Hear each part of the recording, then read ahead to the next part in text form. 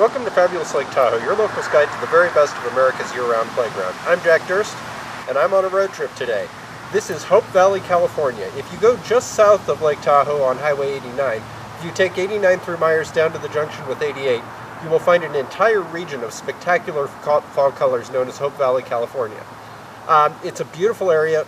We used to go out every year into Hope Valley to do fall color pictures, me and my grandparents. I remember going down to Hope Valley a lot with my grandparents. Every year we would go down to Hope Valley and we would take pictures. And it was the first time I can really remember going out into the world to do photography. And it made a big impression on me. I don't think I would be doing the job I'm doing today if my grandpa hadn't taken me out to take pictures of the same trees changing color every year, roughly the same time of year. Not only was it a cool, memorable experience for the whole family, but it helped me find my direction in life. So I have some really good memories of getting pictures of the fall colors out in Hope Valley, and I'm going to share some of my fall color pictures from this year with you guys. Things to do in Hope Valley. Hope Valley is a popular place for painting because of its beautiful location and many different paintings that you can make of the fall colors from one easy place. Painters come out all the time. You can find them in the galleries in Tahoe. Untamed Art has a good collection of Hope Valley paintings. It's a pristine area. There's a lot of history in Hope Valley. Genoa, when it was first established, this was actually part of Nevada. Yep.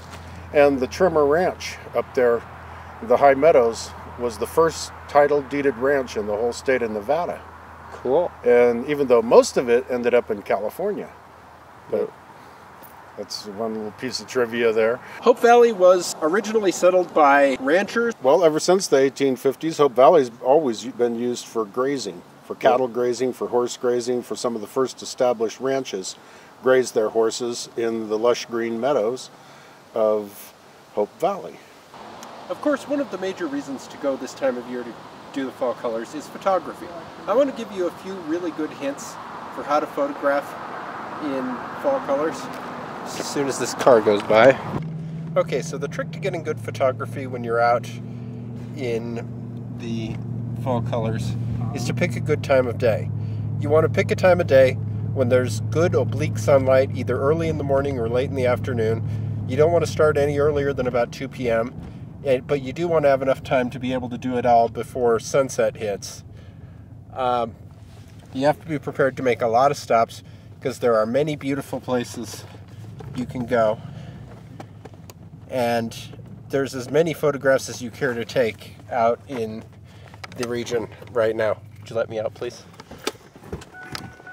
He has child lock on his back seat.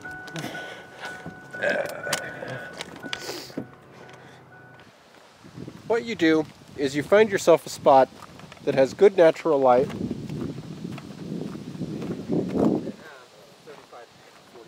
And you want it to be so that you are standing in the shade while you're photographing the light.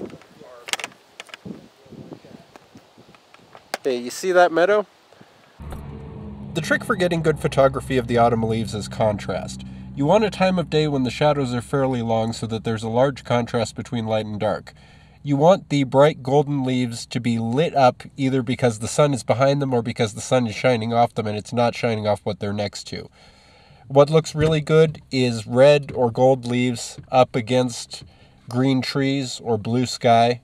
Not as good looking is if you have just a mass of blurry leaves. You want to pay careful attention to the technicals of your photography.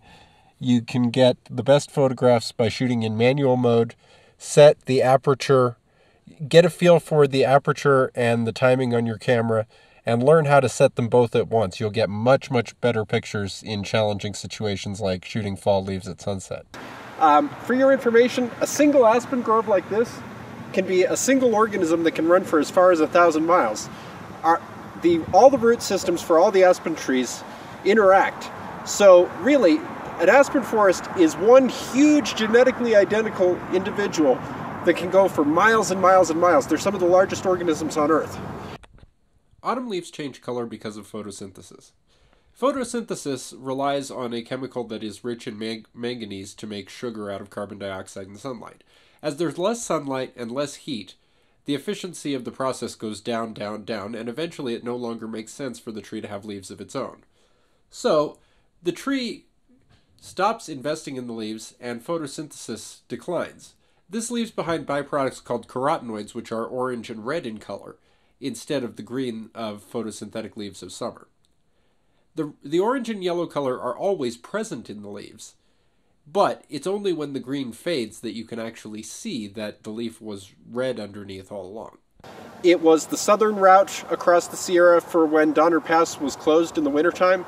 After the Donner Party disaster, they decided that it would be a really good idea to have a southerly route through the Sierra to get from Nevada to California. So people started coming from Markleeville across Hope Valley, right here, to get to Sacramento in the wintertime when Donner Pass was closed.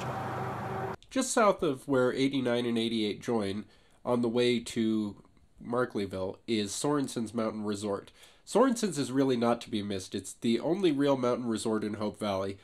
They have a dance hall where there's music on Friday and Saturday nights and people dance. They have the only cafe in the area.